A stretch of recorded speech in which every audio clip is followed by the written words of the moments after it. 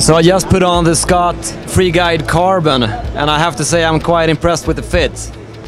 The dudes over at Scott spent 2 years breaking their balls, developing a revolutionary ski boot, as they call it, and let's have a closer look at some of the details.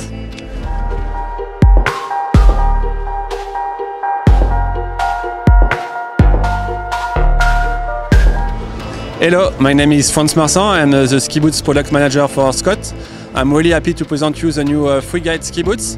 It's a Freetouring ski boots that deliver a super cool performance with a 130 flex and a super nice walkability of 60 angle degrees. So this walkability and performance are delivered by the Cabrio hybrid construction. Those benefits of this construction is you have like a very good downhill performance, but the boots is also very easy to step in, step out. That's a key factor for us. We want to have some very comfortable ski boots. The last is 101.5 millimeters, so fitting most of the feet on the market. And we have like some cool feature like a BOA system for the liner, so the liner stays close to your feet during the downhill or the hiking up. And we are using GEARCHECK materials, carbon fibers to achieve a weight of 1 kilo 440 grams. So we are super stoked to have these boots on our offer. I hope you can test it quickly and have fun in the mountain. I've seen you use BOA on the liner. Yeah, that's a smart, cool feature. We do like it to have some more comfort. Like the comfort of the boots is something key for Scott ski boots. We're really successful with our touring ski boots because they are really comfortable. So on this one we want to have this comfort. And the BOA liner brings like something very easy to use, to handle. And also when you are walking, you have something that the liners stay close to your foot, and that's something nice to have. And I don't know if it seems like there's a stiffening in this part of the liner. Like, yeah. It's really stiff here. Yeah, in the front. So the boots has we call it hybrid Cabrio construction. So it's a mix.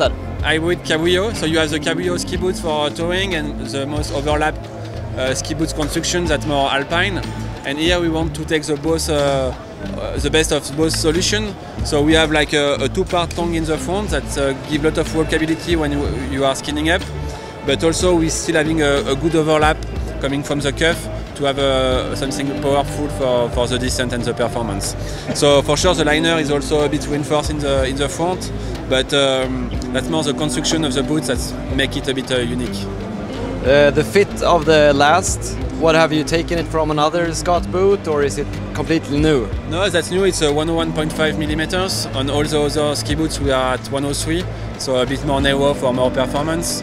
And yeah, that's a fit. But you will see with this solution of hybrid Cabrio construction, that's this two-part tongue, the step in and step out are super easy to get a super comfort and a very comfortable fit. You just jump into the boots and you have something that's fit. Okay. And how much Gorilla-Mid? Is it just Gorilla-Mid or any PU or PFX? No, it's a full Gorilla-Mid construction with some carbon fibers on the shell to have something very reinforced on the side to have a good power transmission. So, and also to achieve a super lightweight. That's also key for that kind of boots. And I noticed these screws here. Is it to change the sole? Yeah, if the boots the soles are getting used, you can just replace it. So it's just remove a few screws. It's kind of easy way to do it. And you use Vibrax or no? It's your own. It's a Skywalk. Yeah, it's like used by other ski brand also on the market. So to a good grip and good durability also. What would you say is the key feature that this boot is a big success? I think this is really like this hybrid Cabrio construction that makes it super easy to step in, step out to get a pure instant comfort, and the performance that also delivers this construction. What are your main competitors if you look at all brands? For sure, like the Maestrale RS is an iconic product in this category. You have the Salomon S Lab or M10 Lab that's also super successful, or the Technica 0G. That are like really like it's an overlap construction, but super light. So that are the boots that we are competing with. Comparing with the 0G, they went with 4 buckles. You have 2.5. What's this like? They have two. Yeah, so the Zero G has a super strong downhill performance, but it's an overlap construction, so there are some weaknesses when you want to walk with that boots. So we are a bit more touring than they are. You know, they are more like pure in the alpine direction. So it's more an evolution of the touring benefits of ski boots with a lot of performance, and they are coming more for the alpine setup to. But I'm not here to speak too much about the Zero G, but that's the way we see it. Yeah. All right, that's good to hear. What's more, what's the weight? So it's 1 kilogram, 440 grams. In 26.5. Exactly.